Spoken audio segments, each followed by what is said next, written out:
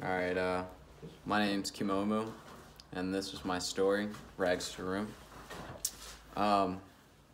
In my life, I've been asked to remember my experience of being formerly homeless.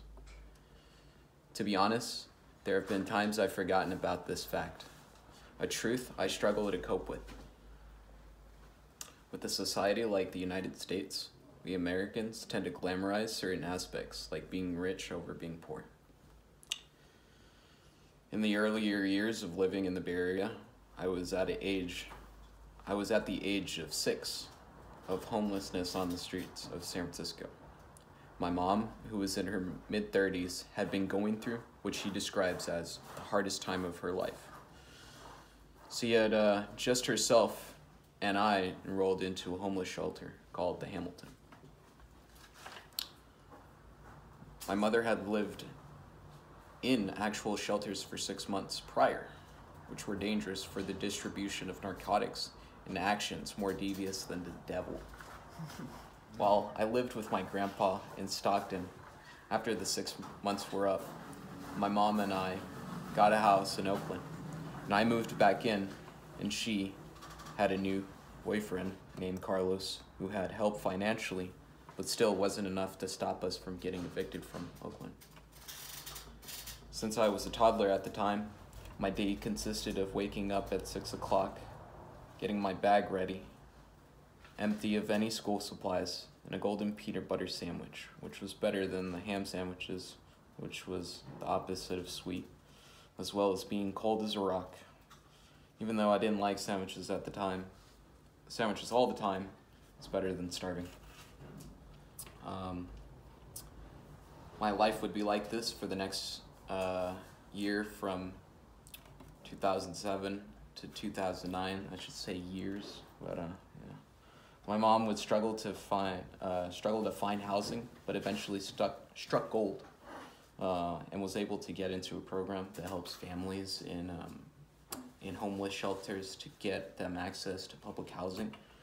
For example, me and my mother ended up getting a house in one of San Francisco's ghettos known as Hunters Point. On January 29th, 2008, at my shelter, my mom and I were waiting for one of the staff. We had been accepted into a public housing projects in the southeast end of the city.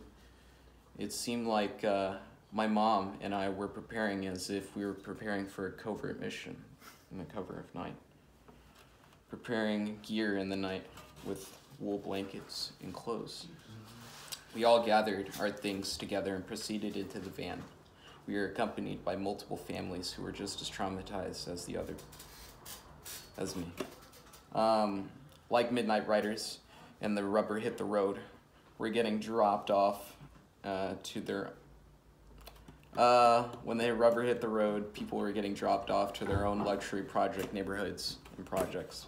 Oddly enough, all these people were just like Mom and I. They didn't have a place to go until now. Maybe they were somewhat abandoned by someone too. It's hard to believe there were so many people who had the same predicament as me.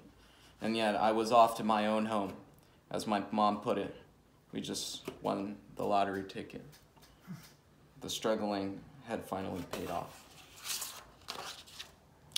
When the van arrived in its destination, Mom and I were out the van swiftly. We were off to the voyage. We were off our voyage. It felt refreshing, as if we were unloading into a country like Cuba, a big container ship disembarking from a long time at sea. When sailors are adrift for long periods of time, one may begin to miss the land back home. The house was a two-story building. It was conjoined with another house, as if a row stacked on top of each other, as if they were stairs. My mom couldn't be any happier as we arrived to the house and were hastily able to get some sleep. The shelter did not provide any beds, so we just slept on the blankets they provided. It was the safest I felt in a while, and I bet it was for my mom too. I slept soundly at night, and not even the bang of a stick of dynamite could wake me. It was the next morning, and I awakened to a bright, warm yellow morning of English muffins and peanut butter. My first bite of the food was gooey but delicious. I even met some of my first friends at a bus stop nearby. A little white boy with his mom, just like me, said hello and turned out to be one of my neighbors. His name is Django. The next 11 years, I still feel the effects of my past and how I survived because of my mom's determination to not let me be raised in her hometown of Stockton. She says boys my age die of common cause, like being entangled with gangs or drugs.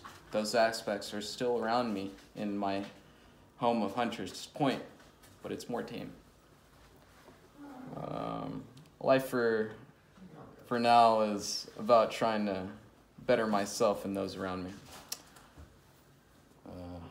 It starts usually with yourself. Remembering being homeless makes me humble. Not that I like being homeless, but I do understand it's hard. And for any, it can be a death sentence.